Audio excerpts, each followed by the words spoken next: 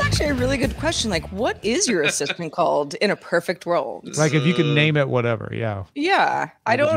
Because we don't have the option to do that yet. We will eventually, and then we'll all have our. Well, I want it to be named something that I'm not going to accidentally say, like, you know, Alexa. Yeah. My Gen Z son names his devices such stupid things that I fear a world where he can name his own digital voice assistant. Well, I mean, like what? Stupid or genius. He calls his phone Smelly Butt McGee. Okay. Your family. I have to say, that's a like father, like son sounding name to me. I mean, I'm not going to deny that perhaps inspiration was derived, but still, it's like, and so what happens? He loves it because when he'll be at the house and he'll have his phone on, he'll connect to the show in the living room, and it'll go now connected to Smelly Butt McGee. I also once got busted trying to bring a mace, you know, the spray, into a Joe Satriani concert in Chicago. So, why did you have mace on you? It's a hardcore crowd. You know, I was in my early 20s and I was like, I'm going to defend myself. I'll have mace. And Take that. I'm going to get assaulted by Joe. Yeah. You get a mace. Anybody tries it. Nobody ever tried anything, but I was like, you know, just to be safe.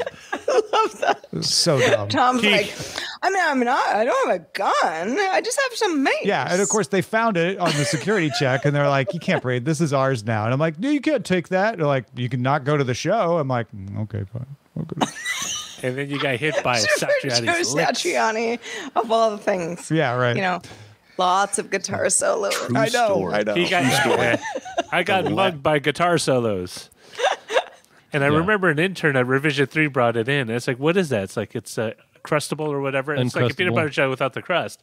It's like, why would you buy that? It's like, for the cost of the box, you could buy the jam, the peanut butter, and a loaf of bread, and like. But you have to assemble it.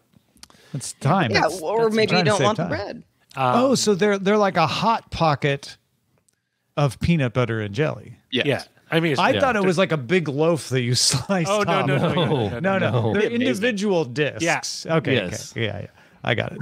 Yeah, and they come out to like $1.80 per sandwich. And yeah, this is way faster. It probably tastes like crap, but they're way faster than making it yourself. They do. I mean, just like the peanut butter jelly mix that you can get in one jar. Sandwiches are so goobers, so gourmet. You know what? If you're really managing your time in seconds. Okay. Okay. Fair. Everybody's. If you're a tech CEO, you got to go Uncrustable. Yeah. You can't be wasting time. If you're a tech, wait a minute. If you're a tech CEO, you're not chewing anything. You're going to be drinking. You're going Soylent at that point. Uncrustable is for your like director level people. Yeah, they haven't quite got. You see them and you pity their poor masticating ways. Did I ever Uncrustable is a gateway to Soylent.